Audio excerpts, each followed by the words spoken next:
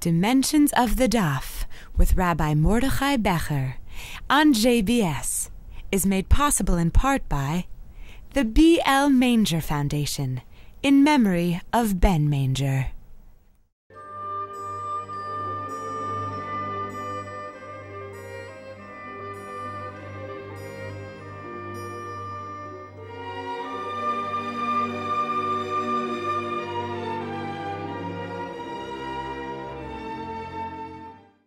Hi, I'm Mordechai Becher, and welcome to Jewish Broadcasting Service, Dimensions of the Daf, in which we explore things from ideas from the Talmud, of philosophy, of halacha, Jewish law, Jewish thought. We do it sometimes from the text of the Talmud, usually do it from the text of the Talmud, sometimes from works written after the Talmud, those who saw the one about responsa literature, and sometimes just Talmudic methodology, even if not in the Talmud itself. So today, I want to look at something really from the prophets, the books of the prophets, in the book of Samuel 1 and the book of Samuel 2, Shmuel Aleph and Shmuel Beis.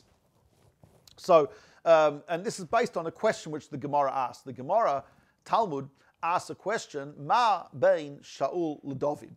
What's the difference between Shaul and David? Who are Shaul and David? I'll translate. Saul and David. So the first king of Israel, as you probably know, was Saul, S-A-U-L, Shaul in Hebrew. And the second was King David. As I'm sure you're all aware, the lineage of King David is considered to be the eternal lineage of the king. His dynasty is the eternal dynasty of the monarchy of the Jewish people, and the Mashiach, the Messiah, must be descended from the house of King David. Shaul, the first king, died a tragic death during war on Mount Gilboa, and his children were also killed, and his lineage, his dynasty did not continue. It's interesting a little bit that the word Shaul, which is his name, in Hebrew also means borrowed, an allusion to the idea that it was, so to speak, borrowed time. He was not the one who would be the eternal king or his dynasty, but tragically was borrowed. He was a righteous man and he was a scholar, but we have an interesting distinction. So let me start with Shaul. Samuel 1, verse 15. We have Saul being commanded to make war against Amalek. Amalek were the ancient eternal enemies of the Jewish people, and they attacked us when we came out of Egypt. We had wars with them at many, many times throughout our history. And the first thing that Shaul was commanded to do as king was to make war against the Amalekites. It's a little rough for us to understand. I say a little as an understatement, but he was told to completely wipe out the Amalekites. Horrific. But let's accept for the moment the way it's given in the book of Samuel. God gave him an explicit command to do this, as much as he didn't want to and didn't like it, and as horrific as it sounds. Let's assume for the moment that if God gave him that command, he has to do it. And part of it was to kill the animals as well, probably because it was to show that we were not doing this for material gain, for looting, for economics, but rather it was to destroy this evil from the world. However, what Shaul did was he left the cattle alive, and he also left the king, Agag, alive. So he left this king of the Amalekites alive. Maybe he thought that the humility of captivity was worse than killing him. I don't know what he thought, but in fact, he did not do what God said. So Samuel the prophet comes to him, and he says, he sees him, and he says, they tell Shaul is coming to see you, and Shaul comes and greets Samuel the prophet and says, peace unto you. He says, Baruch atah Hashem, blessed are you unto God. Hakimoisi es dvar Hashem, I fulfilled the word of God. I did what God said. So Samuel the prophet says, well, hold on. What is the sound that I can hear? I hear sheep. I hear cattle. Where is that from? So Saul says, the people, had pity on the cattle and they looted them. They brought them from Amalek. And they're going to bring it as a sacrifice to God. So he says, well, so he says two things here. He says, A, the people did this. And B, they're going to do it as a sacrifice. So Shmuel says, let me tell you what God said to me. First of all, God said to me last night that although you are humble in your own eyes, and you are a humble person, but he says, I made you king of Israel. You shouldn't be listening to the people. You should be leading the people. And he says, and secondly, he said, God doesn't want sacrifices. He wants you to listen to his word. What do you think is better, bringing an offering or listening to the word of God? He says, listening to the word of God. So then Saul says, but you know, I listened to God, but we're going to bring him as offerings. And then Shmuel says, you know what? God is going to take away the kingdom from you. And he will, and he says, and he turns to walk away, and Saul the king grabs the cloak of Shmuel and it tears. And Shmuel says to him dramatically, he says, as you tore my cloak, God will tear the kingdom from your hands because you did not listen to his voice. He says, but he will not abandon the Jews. His promise to the Jews will be fulfilled by someone else, as we know, by King David. And then we know that eventually Saul died, but his children didn't take over as kings. They also died. So that's a tragic story of Saul's end. And then we have another story. Samuel 2, Shmuel Base, chapter 12. In Shmuel Base, chapter 12, we have the story of King David. His army is at war somewhere. And there is a woman by the name of Bathsheba. He sees her bathing. He has a tremendous desire for her. And she is, of course, married. And her husband's name is Uriah. And Uriah is in the army of King David.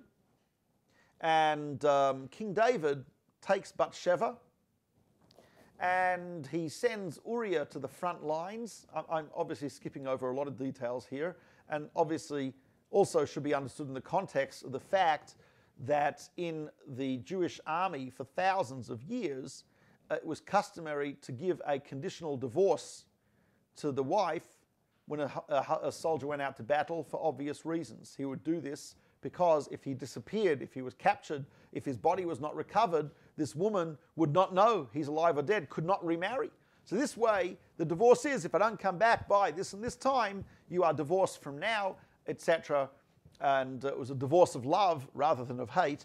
But, okay, that is true, and halachically, no question, legally, that is true. As a king also, he had the right to send anyone he wanted to the front line, especially since, as is pointed out by the commentaries, Uriah referred to the commander of the army as my master and ignored the command of the king, which is, again, a treasonous act, which according to Jewish law is also punishable by death.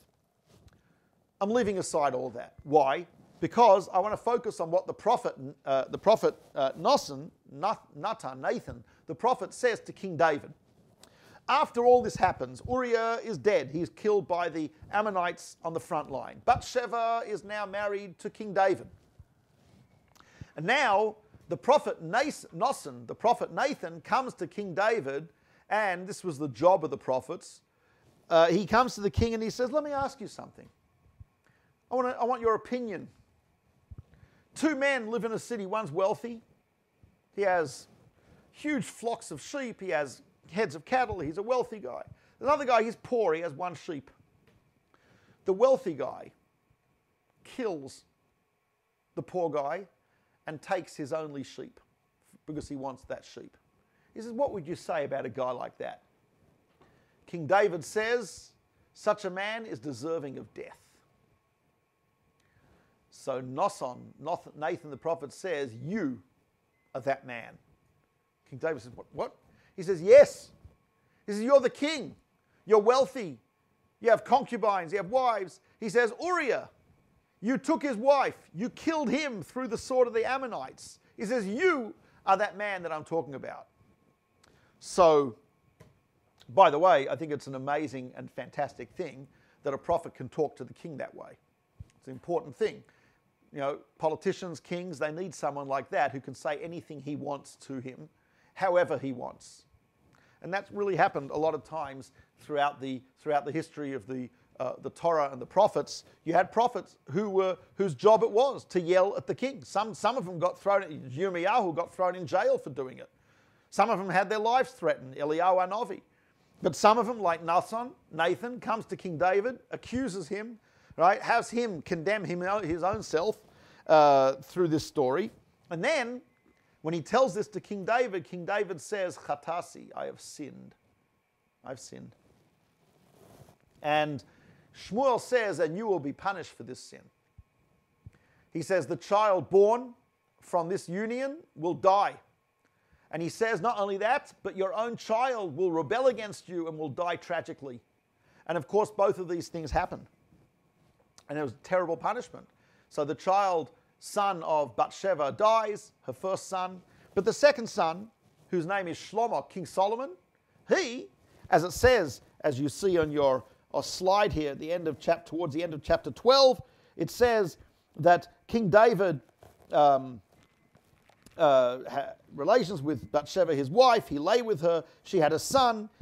She called his name Shlomo. Vashem Ahevod, God loved him. And he was given another name by Nathan the prophet, Yedidiah, which means the beloved one of God. And indeed, Solomon was promised that he will be the king, and he became the king. And the promise was that King David, and through Solomon and his children, would have the eternal monarchy and dynasty of the Jewish people. So here the commentaries ask, as the Talmud puts it, why is it? So King David is punished terribly for his sin, terrible punishment. Loses two children, and one of them in tragic, horrific circumstances. But nevertheless, he's able to carry on as king and his children. Saul, King Saul, his children not able to carry on as king. Why does Saul lose the monarchy and King David does not? And there are 5 answers to this. I don't know if we'll have time for all of them, but 5 answers. They are summarized by one of the great commentaries, Don Isaac Abarbanel. Abarbanel was a great Torah scholar who was also the financial advisor to Queen Isabella and King Ferdinand of Spain. He was expelled at the expulsion 1492, became the advisor to the King and Queen of Portugal, financial advisor in Portugal. Eventually, Jews were expelled from Portugal, 1497, forced to convert or leave. He left. He went to Italy. He worked for the government in, I believe, in Venice. So he was a brilliant financial genius and politician, but he was also a great Torah scholar and wrote extensive commentary on the Torah, the prophets, and the writings, which is a monumental, massive, and fantastic work. Amongst other things, he wrote at least 3-4 other books that I know of, and probably more that I don't know of. So the Abarbanel summarizes 5 different views. The first, he says, is a very simple answer. He says, Saul's sin was in the monarchy itself. In other words, he didn't conduct war in the way that God wanted him to do so. And, you may have problems with how God commanded him to do so, but let's put that aside for the moment. We're just focused on the story as it's presented. So, but as a king, what is the main job of the king? One of the main jobs of a king is to wage war against the enemies of his people. So therefore, his sin was a failing in his abilities as king and as leader. King David failed as a human, and he repented for that and was punished for it, but he didn't fail as a king. In other words, he carried out the duties of a king correctly. King Saul showed that he was not capable of carrying out the duties of a king correctly. So therefore, he says, inasmuch as Saul's sin was in the duties of a king, he lost the monarchy when he sinned. King David's failing was as a human, so he was punished for that terribly, but he didn't fail as a monarch, and consequently he kept on in the monarchy. The second reason which is given is the repentance. You see, what was Saul's reaction when he was accused by Samuel the prophet of doing the sin, his first reaction was to put the blame at the door of the people. He says the Jews wanted to keep the cattle because they wanted to bring it as sacrifices. So you see, that's not the way to do repentance. The way to do repentance is to regret and accept responsibility for the sin. Saul didn't accept responsibility. And not only that, he blamed it on someone else. And even when he did accept responsibility, he claimed that he was doing it for religious reasons, to bring offerings. Well, it's very hard to claim religious reasons as an excuse for not listening to God. I mean, God, religion, right? So that was number two. And King David, in contrast, when he is confronted by the prophet Nathan the prophet confronts him, what's King David's reaction? Immediately, I sinned. I'm wrong. So the second answer is, yes, they both did a terrible sin, but one put the blame on others, made excuses, and only afterwards finally admitted to it. The other, King David, immediately admitted to the sin, was contrite, regretted it, and changed. So that's the second distinction. Distinction number three, which is very similar to the first, is that the mitzvah that was transgressed, the commandment that was transgressed by King Saul, was a commandment specifically given to a king, as king. So that means he transgressed a commandment of the king. You transgress the commandment given to the king, you can no longer be king. King David transgressed a commandment given to anyone. So he can still be king, but he transgressed a commandment that's given to you and I and all of us are equally obligated in that commandment. So if he fails in the commandment in which he's equally obligated with all other people, all other humans, so he gets a punishment, yes, but he doesn't lose the kingdom. Similar to the first, just slight difference. Then number four is, the fourth distinction is that, this is how the Abarbanel understands it, the fourth distinction is that Saul showed a lack of faith or trust in God. That is to say, here he is, God told him, do this, and this is the right thing to do. You could disagree, you could have questions, and I have, it bothers me, this commandment is very disturbing and it's very difficult to understand. Okay, yes, all true. But if literally God comes to you as through an authentic prophet and says, do this, whatever questions you've got, whatever criticisms you've got, whatever problems you've got, you have to do it. You have to do it. And therefore, when he didn't do that, that showed a lack of trust and faith in God. King David, he gave in to desire, which is, a common human failing. But it doesn't show a lack of trust or faith in God. Right? If you're overwhelmed by lust or desire or laziness or what we call the evil inclination, that happens. It happens. It's not an excuse, but it happens. But it's not the same as not trusting or accepting the word of God. There's a very big difference between a person who says, well, God said that, but I say differently, and someone who says, I know God said that, but I can't help myself, really. I can't stop, it's difficult, etc. That's totally, they're both sins, true. But one is worse, because one is saying, God said this, I say differently. The other is saying, I acknowledge that that's what God said. I acknowledge I did the wrong thing. I can't help myself. That is number four. And number five is that actually King David transgressed a negative commandment. God said, don't do something. God said, thou shalt not, and he did. King Saul is told, do this, and he didn't do it. So, which is worse? It's a type of interesting, because most of us would probably say it's worse to actively transgress than to passively transgress. But actually, some commentaries say no. You see, the doing a commandment of God, the positive commandment, is related to what we call love of God. Negative, not transgressing, is related to the fear of God, awe of God. That is to say, that the motivation for reaching out and doing something, expanding, and that which God says do A or B or C, and I do it, that's an expression of love. Refraining, holding back, containing yourself, not doing something, that's an expression of fear of God. Which is on a higher plane? Love or fear. So our sources tell us, Nachmanides, based on the Talmud and other places, tell us that the love of God is a far higher level than fear of God. And consequently, some say that the refraining from expressing the love of God by doing what God said is actually worse than transgressing the fear of God by doing something which God said not to do. And consequently, Saul didn't show love of God, transgressed something in the plane of love of God, because God said, do this, and he didn't. Whereas King David transgressed in the fear of God. God said, don't do this, and he did it. So all in all, which is worse, we would say that it's worse to transgress the love of God than the fear of God. So those are the 5 of the differences between Saul and David. Again, each of these, they don't agree with each other, but it's interesting to note 5 different approaches. And of course, as elections in Israel rapidly approach, and we always type of think of this, because these are really a lot of our paradigms of leadership. How does a leader, leaders always, there's no such thing as a leader who doesn't have a failing, who doesn't have something wrong, who hasn't made a mistake. Everyone makes mistakes. So the question is how they deal with it. So you see from some of these approaches, is the mistake or the sin in the area of leadership, or is it a sin in their private life? That was one of the answers.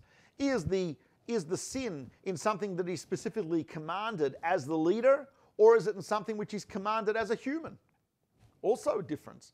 How does he confront the mistake or the sin? Does he accept responsibility, or does he blame someone else?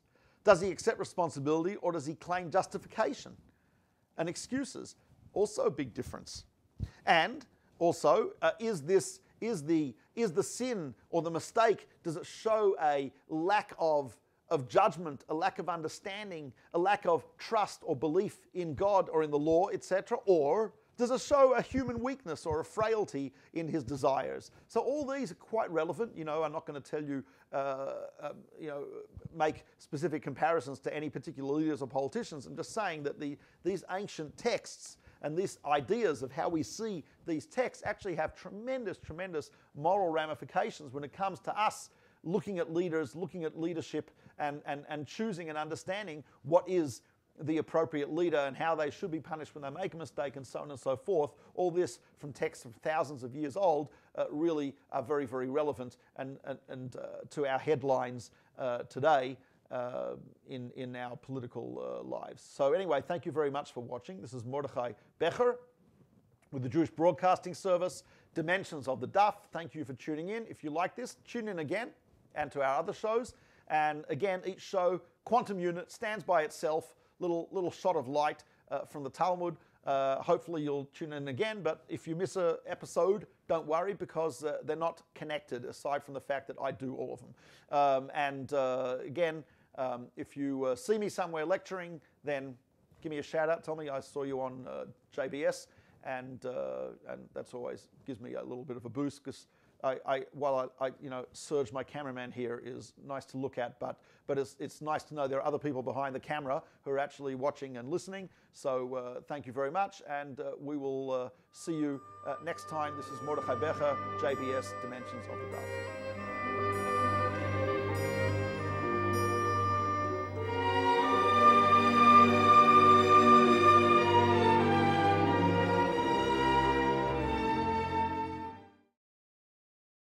We would be pleased to send a complimentary DVD of this program to anyone who wishes to support JBS, the Jewish Broadcasting Service, with a tax-deductible gift of $36, double chai or more, to the nonprofit organization Jewish Education in Media. Simply visit the JBS homepage and click on the Donate button to make a donation by PayPal or your credit card. And please indicate the program for which you would like a DVD. Or you can send your tax-deductible check made out to GEM, Post Office Box 180, Riverdale Station, Bronx, New York 10471. And again, please remember to indicate which program you would like to receive with our compliments. And we thank you for your kind support.